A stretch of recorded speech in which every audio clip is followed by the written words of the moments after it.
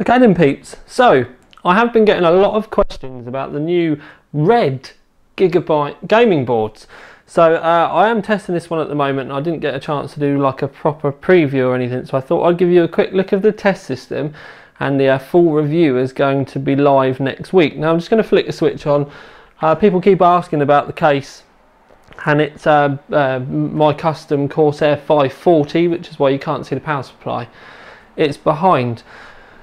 But what we can do while we're like this is obviously have a good old look around at the motherboard. Now I'm going to try and loosen things off a little bit so I can do it without jolting too much. If we zoom in up at the top, you can see the new red heat sinks. They're all red aluminium heat sinks with that little stuck on like branding bit where it says the Gigabyte and the G1 Gaming. That's like a separate plate that's been put over the top. The memory in there is just Corsair Vengeance Pro, but obviously we're here to kind of take more notice of the of the Gigabyte. If I lift up the hoses, you can see the M2 slot underneath, and luckily there is a PCI Express 1 at the top, which means that the graphics card sits one slot down. And that means if you did want to buy the Noctua NHD 15, not the 14, it will fit on this. Well, depending on your memory and stuff. You can also see in that slot the little line just underneath the hoses, and that goes all the way down.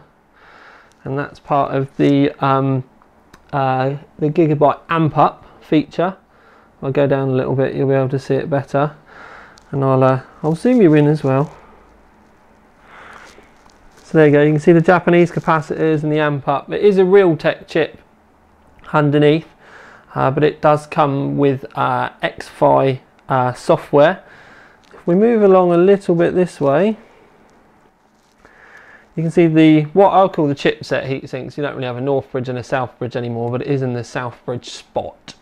And you can see the eye. Now that eye is a Gigabyte gaming eye, but it's normally found on their graphics cards, so it's confusing that we're just starting to find it on the rest of them. Oh, look how green that looks on that. While we're talking about green, people may be slightly confused that the gaming boards aren't green, and you're not the only ones. It has come up a lot recently about the lack of the green now, because obviously if you had an Nvidia graphics card and you wanted a green Nvidia build, everyone bought the Gigabyte boards because that was the only option that you had, and sadly Gigabyte have decided to get rid of that, and instead they're now using red like everybody else. Anyway, so you get a good look at the board there. I really like that red stripe. I'm not sure how vivid it's going to show on the camera, but to the naked eye it's actually quite a deep red.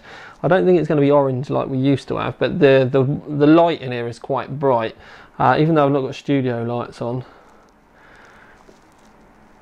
Oh, look at the focus on that. I knew there was a reason why I bought this camera. You can also see the light bleeding around the back of the motherboard there. If you look carefully, that's why I've zoomed you in. And yes, there is no screw in there. I only ever generally put 4 or 5 screws in. But another reason why we've zoomed in there is you can see the killer E220, and it's got killer networking on it. The only other thing that we really need to kind of mention is up this side. It's easier to visualise it. That extra screw hole that you've got there would be a full-size ATX board. This one is slightly narrower, but the Gaming 5 is going to be coming in the UK around the £118 mark, so it's got quite an aggressive price on it. It does have SATA Express, it does have PCI Express 3, USB 3 out on the motherboard, we've got M2 on there, all the kind of normal stuff. There's 8 chokes around the, or 8 power phases I should say, around the CPU, as we can see the 8 chokes. But most important thing for making this video is for us to discuss about the red. What do you think about Gigabyte deciding to sack off the red, or sorry, sack off the green in favour of red? I'm still not sure whether I'm in favour of it yet, but it'd be nice to see what you guys think. I understand why they probably want, you know, a black and red range. I just think it might be a bit of a mistake to have got rid of the green altogether. But anyway, tell me what you think. Jump onto the forums, because that's where we're going to be monitoring it. Hit the link to take you to the article and you'll be able to get a forums link there. We really would like to get a nice discussion going on this on the OC3D forums, so please drop by and let us know.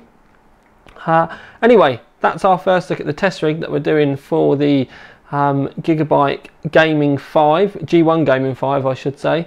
Review will be out within the next 3 or 4 days, I would have thought. I've just finished testing, so I've just got a few more bits and bobs to do, the write-up, and then obviously we need to get the video shot as well. But for now at least, this is Tiny Tom Logan with another video for you. Out.